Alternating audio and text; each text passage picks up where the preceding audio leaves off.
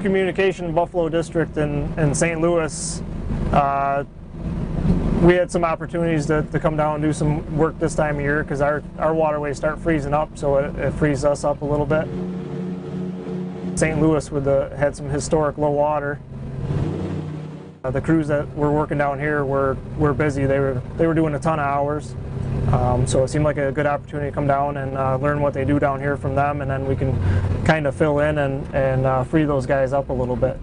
When we got down here, they were working crazy hours. They started off first thing in the morning. Sometimes they were on the boat process until 10, 11 o'clock at night. So they had their hands full down here. They were nonstop working. Probably one of the biggest things would be the irregular bottoms down here and the rock pinnacles they're looking for in the river. You gotta be very careful. I mean, you can't just buy this stuff and replace it. You know, you gotta take care of the equipment, especially in the shallow waters and obstructions in the water. You don't want to go run aground because you could easily damage the equipment.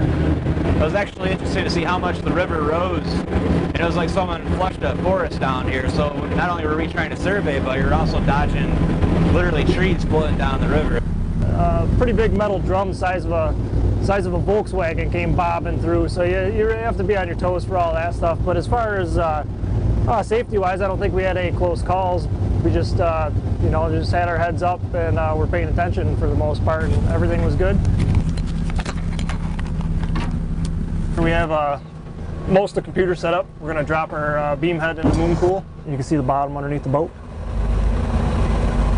What you have is 256 beams coming down and hitting the bottom, and I don't know if you can see on the sun with that screen there, but you can see all of the different rays coming down and getting a return off the bottom.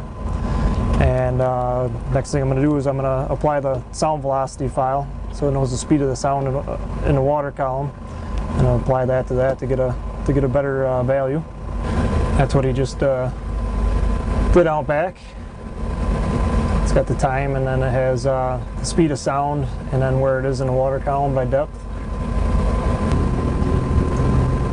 I'm back on my main screen here. I can bring it into my processing.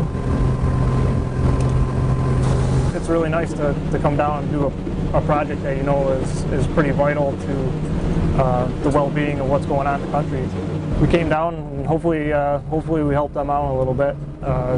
Great group of guys down here. We learned a ton from them, just working alongside them.